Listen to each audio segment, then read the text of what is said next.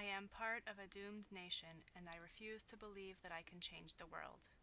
I realize this is hard to believe, but good triumphs over evil is a lie, and God doesn't care what happens to me. Future generations should know that I tried my best. My people will know that I have my priorities straight because my life is more important than the Jewish nation. I tell you this. Throughout our history, God looked out for the Jewish people, but this is not true in my era. God is distant from the Jewish people. Experts tell me that Haman will rule the world. I do not believe that I will live again openly as a Jewish woman. In the future, Jew hatred will be the norm. No longer will it be said that I care about my Judaism and my people. It will be evident that people like Haman will always win. It is foolish to believe that God will save the Jewish people.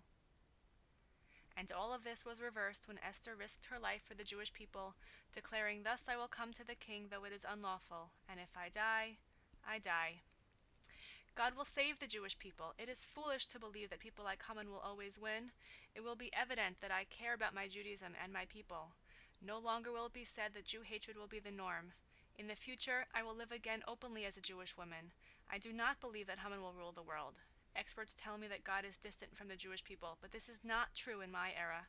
God looked out for the Jewish people throughout our history.